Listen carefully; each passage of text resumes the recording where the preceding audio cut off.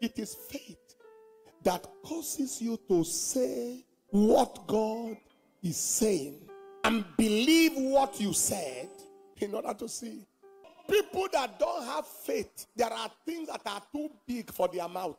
It is faith that causes you to say what God is saying. What God wants you to experience, faith makes you say it.